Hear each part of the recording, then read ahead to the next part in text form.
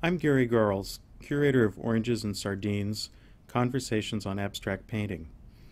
Over the course of the past year, I did multiple interviews with 6 contemporary artists: Mark Grotjohn, Wade Guyton, Mary Heilman, Amy Silman, Charlene von Heil, and Christopher Wool. And these conversations have been central to the creation of this exhibition. For the show, each of these 6 artists has selected 1 or 2 of their own paintings, as well as works by other artists who have been significant in their thinking about their own work. What follows are outtakes from those interviews.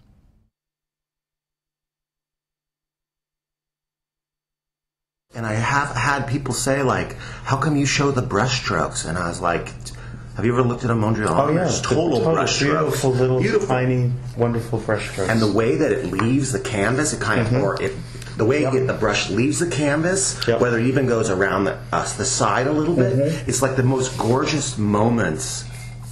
Makes you happy to be alive. And that's another thing, like when I started putting the name in, I never thought of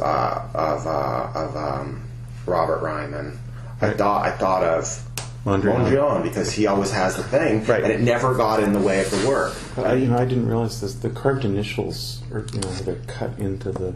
These aren't carved. No, they're not. I guess they're just painted, right? Yeah, they're just painted on top. Yeah. Right.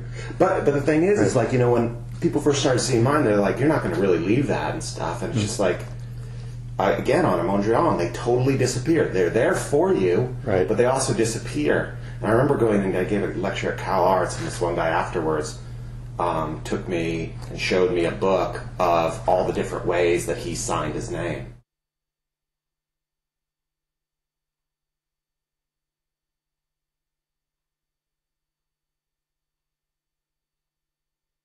I like all of his work in some way and I think when I started becoming interested in art, his work was some of the first I had seen, and I didn't study art in college. I can totally see like how, it's this illustration of standing in a bar, being entranced with a dancer, and then also, but at the same time looking at your situation as like a viewer in a bar, and then your relationship to the architecture and the stupid box the dancer is standing on, and then making that leap to this other world that you live in, which is art or whatever, this other field of language and other set of structures.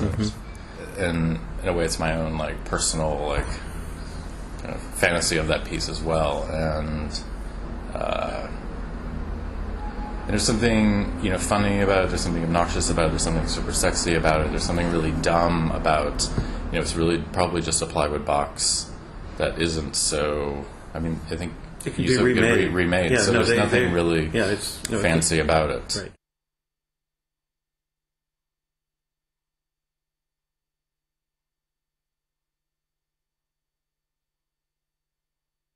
So you weren't painting then, though, were you in '67? Or were you just starting? You were still sculpting. I was a sculptor. Yeah. And we were dedicatedly sculptors, and we had no use for that silly practice, which we didn't say then. But we had no use for painting. We thought they were dopes. Right. Squares. So why? But you had to take a class in painting? No. David was famous and fabulous, and so we were all in a room, and I remember the chairman of the department came in. I guess all the graduate students were in a room for some reason, and he said, only the painters can be in David Hockney's class. How many of you, all the painters, raise your hand? And we all said, we raised our hands. And now I realize, looking back, that he was a postmodernist way back then, because he did the pieces that had the shimmer on the surface from the glass that's in front of the painting. And he talked about that. That's a picture of a picture. And he embraced the Los Angeles gardens / backyards of the people that commissioned him. He loved that. So did you see Hockney paintings in Berkeley? Did he actually have paintings there? Yes, because he was working. He had a studio at the school, and so he was painting one. Right. He had a little thing, the way you used to, the old-fashioned way of putting fixative was that you somehow would blow it out of a little thing. and he was making the splash water by blowing the paint out of this thing onto the canvas, and I was very impressed with that. Mm-hmm. Again, because it broke the rules.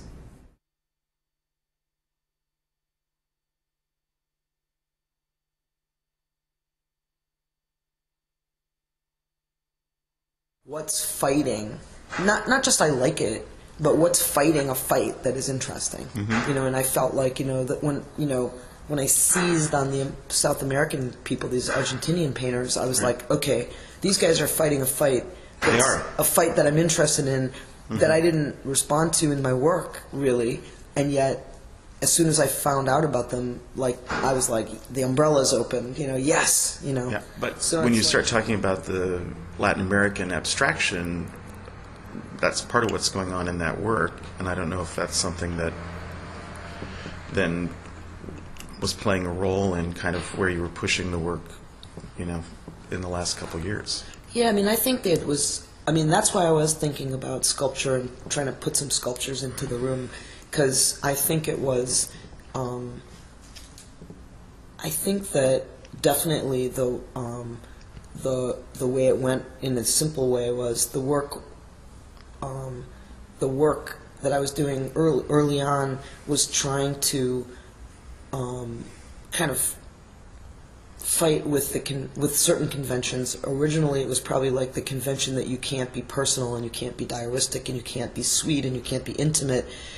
I think I was, I remember as a kid, as a student and stuff, actively thinking, why can't stuff be sort of sweet or pretty or tender or intimate, or why can't stuff be personal and kind of humble and not important?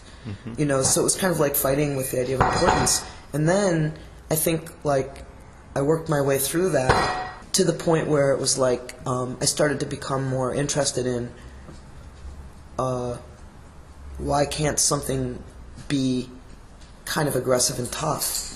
And then once it got tougher on the surface, then it sort of seemed like, well, where can you go with this? And then I was friends with a lot of sculptors, and I think I thought, well, where you could go is you could start to make a tough space as well as a tough surface.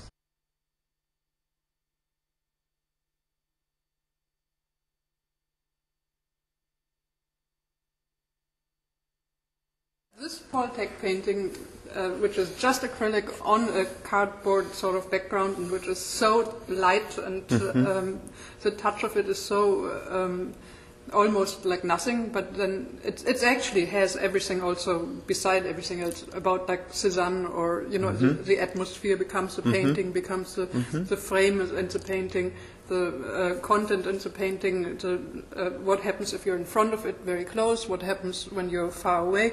It actually says everything about painting as much as anything else. But what I loved about it was the fact that it actually says those two words, God is. It was a strange revelation, because I had, so far, until then, always been very surprised about myself reading all those mystical texts, Jakob Böhme or Teresa of Avila or Julian of Norwich, or I actually have done it my whole life. It's really true. I've always, and not tons of it, but always, or Krishnamurti or whatever. It doesn't really matter. And not being religious at all, I've always been slightly embarrassed by it, or I couldn't quite understand the connection. Yep. And that painting actually was a revelation, because it made me realize that what mystical texts do to me is they create that abstract space of silence in the mind that I want abstraction to do. And so the revelation was that it is not that abstract painting is spiritual. The difference is that the spiritual is abstract. It does the same thing. It opens up something that is without words. And I think this is the Poltec sentence, God is. That just thumps the mind. There's no comment. There's nothing that it is everything and it's nothing. It is really something that fills out the mind without that it evokes further language. Yeah. And that is something that I find really fascinating. That was really important for me.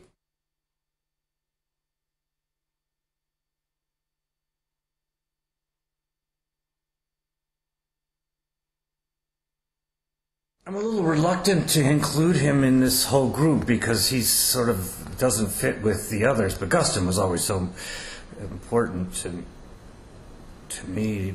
I mean, everyone sort of knows Guston now, but well, you know, I saw not the '60s work, but I saw the '70s work right from the beginning. I saw I went to the studio school, right, and he was supposed to be teaching there. He came one day the whole year I was there, but he was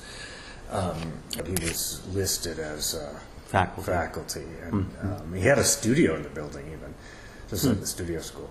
He was this one artist bridging the gap between abstraction and figuration in this real with this real attractive way of working to a painting student. For a teenager in art school for the first time, it felt really exciting. Guston, Martin, it was really only a few moments like that for me. Mm-hmm. But in the end, what I'm doing now with my work is just mainline studio school. It's kind of ironic because it's really about drawing. And I always saw these gray paintings in particular, I think he was drawing in black, and the gray is using white to erase what he had drawn previously. And right. The drawing tends to be more shape than other kinds of space. But I think that's how I always saw it, and that's not so different from what I'm doing now. Mm-hmm.